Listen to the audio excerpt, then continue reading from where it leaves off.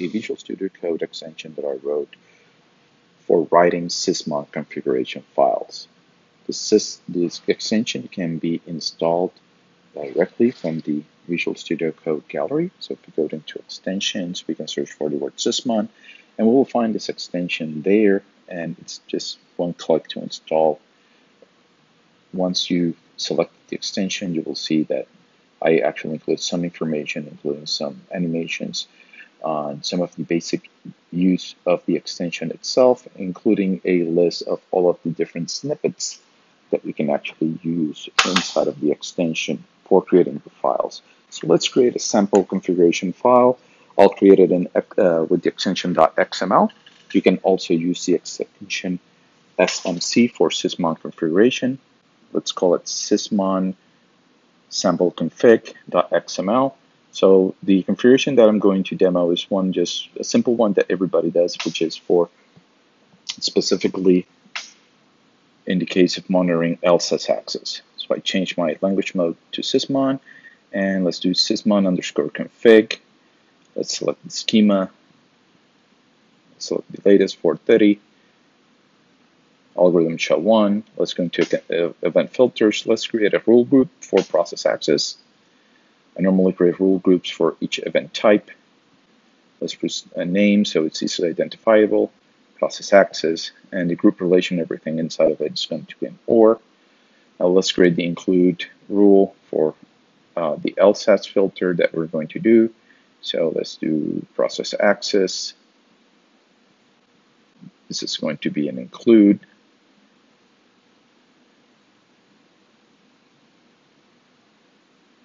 After this, I'm going to create a single target rule for one single field.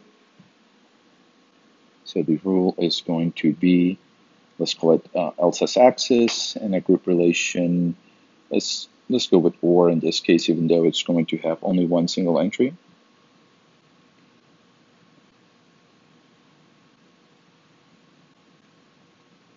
Let's create a rule now and set a name for it. This is the name that will be used for the events. So let's go for target image. So the target image is going to be lsas.exe, the executable. I'm going to put the entire path. So the condition is going to be is. As you can see, we can select from all different types of supported conditions. So let's type here C Windows System32 lsas.exe. Now, in a regular Windows environment, this tends to be very noisy, so I'm going to create an exclude for that, so I can exclude most of the noise here. So let me go by memory here, and let's just create another event type. So let's do process access, and this time I'm going to do an exclude. Now, typically, Sysmon processes all of the different fields in the order as they appear in the schema. So I have a snippet that will actually just put them all in that same order. So it's easier for you to visualize and create the filters inside of rules. So let's, in this case, create another rule. Set a name.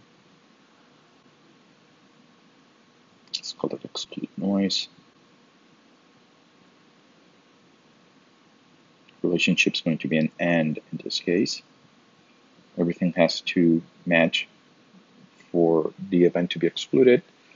As you can see here, we pasted all of the different fields in the order as they appear in the schema. In this case, I don't need the source author ID. I don't need the call trace either. We're going to be filtering by granted access and source image in this example.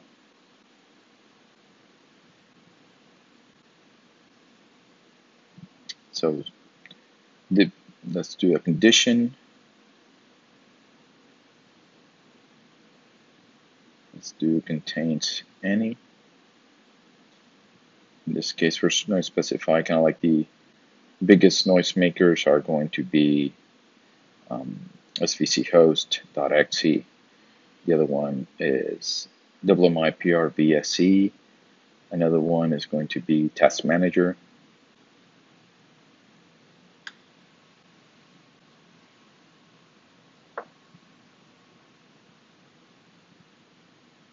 Since this exclude is specific to LSAS, for this example, let's do that the target image is C Windows System 32 LSAS. If no condition is specified, Sysmon assumes that the operator is going to be an is.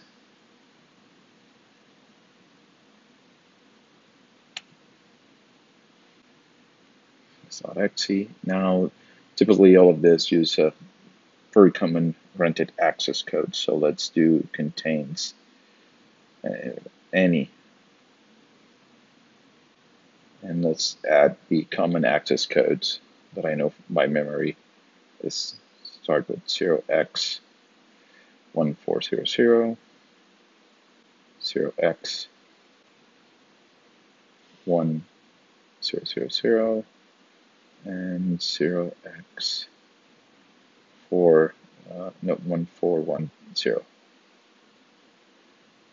I'm probably missing a couple. We can add those later as we look at our events.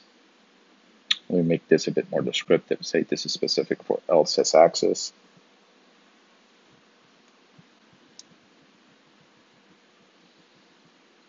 Now let's apply this configuration.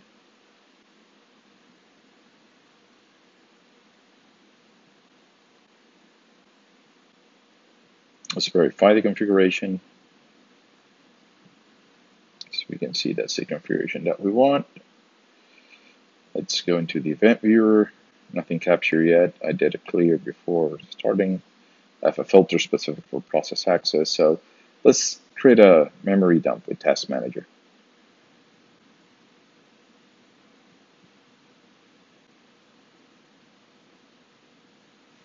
In fact, let's check if something first generated any noise that I probably missed. I did miss one, 0x200. So let's add this one. The other ones were filtered properly.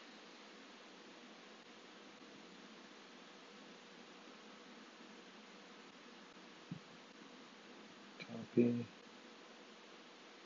Now let me add this to the config.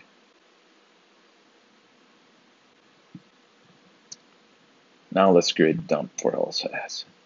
See if we're able to capture that malicious. First, let's apply it, and then we can check if we can capture that malicious behavior. All right. And no other events so far. Let's open Task Manager again.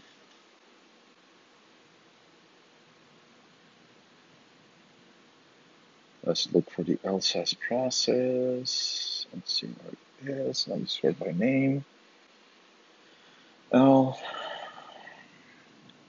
Local security 3 process. Let's create a dump.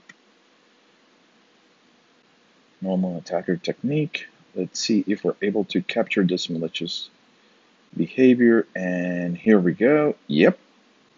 So you can see Task Manager 0x1FFF. So I hope you find this information useful.